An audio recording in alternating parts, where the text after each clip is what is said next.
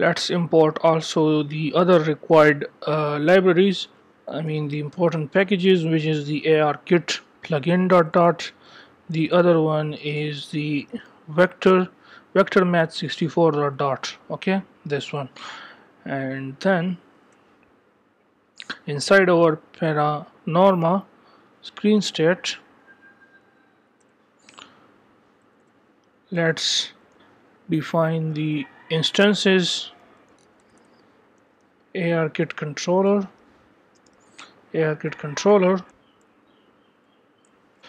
Let's add the dispose function also, so we can say override void dispose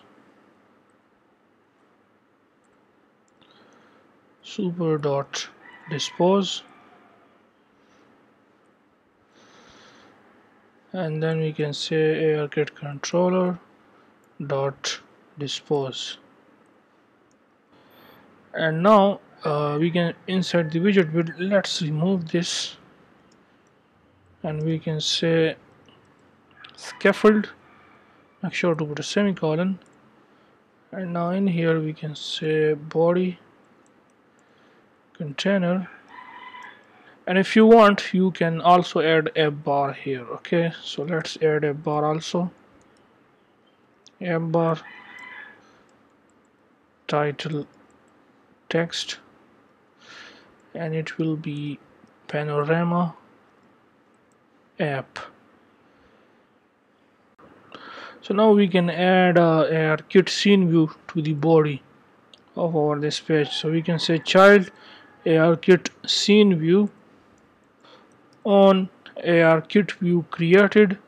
Let's call a function which we will implement now on AR view created.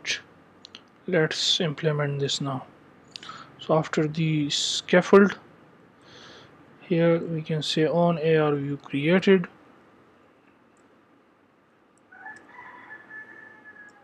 The return type of this function will be nothing, so we can say void, and we have to pass a parameter to it which will be ARKit controller. This dot ARKit controller equals to ARKit controller final material equals to ARKit material.